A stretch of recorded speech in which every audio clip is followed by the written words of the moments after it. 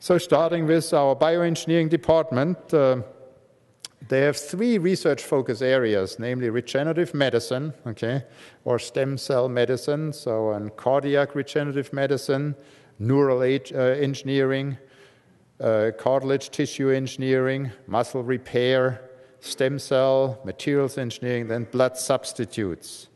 Just to mention a few of the key application areas, then it's multi-scale bioengineering, again going from the nanoscale to the full system, okay? So functional MRIs, multi-scale brain imaging, molecular biomechanics, cardiac biomechanics, bio-nanotechnology, and then biosensors.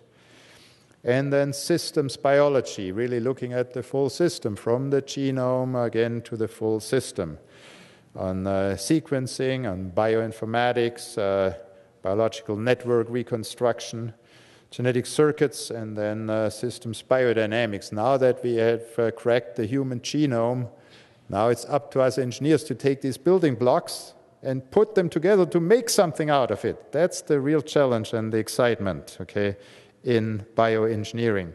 And then we have some of the world's best teaching laboratories in bioengineering.